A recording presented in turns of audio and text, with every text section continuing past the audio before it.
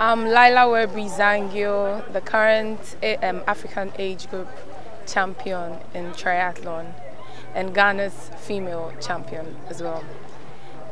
I'm so happy to know and hear that Ghana is hosting the West African Zone 1 Championship.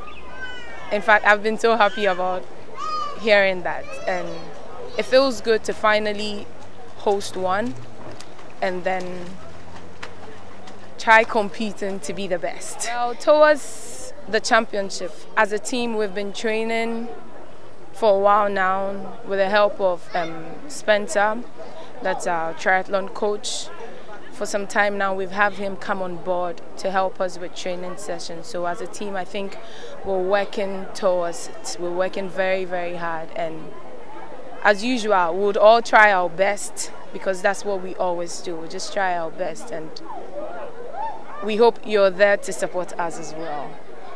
Registration is ongoing. We need a lot of you who can register to actually be part of it. It's a 3-sport, swim, cycling and running. If you can't do all 3, you can come with a relay team and then register as a group and then do it together.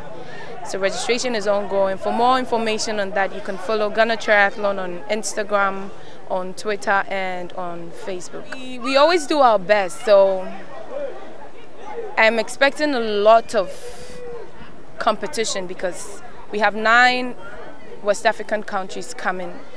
And with this sport, you can't really tell because you don't know who is coming. You don't meet the same people every time. So we've worked so hard, and I'm expecting to win.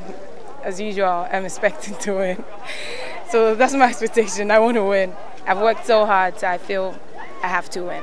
Well, I'd like to thank the whole, should I say, administration or the whole Lincoln Community School team for granting me the opportunity to be able to train and work at the same time. Most people can't allow that, but I'm very grateful to have Lincoln to support me in doing all this training and working at the same time. Thank you so much, Lincoln Community School. I would also like to thank Kempinski and Cowbell for making this happening for us. Like, it's amazing to have people have your back, especially when you're hosting. This is going to put Ghana on the ITU mark, and then if things go as we've planned, probably we'll get a chance to host more and more competitions. So I want to say a big thank you to Kempinski and Cowbell for making this possible. Best. I don't want to say host and win, but we'll try our best. Like, it's not easy. Every country that's coming is coming with their best. So we can't just claim it. We've worked hard. We're just hoping like it works out for us, like as usual. But most likely, it's a host and win.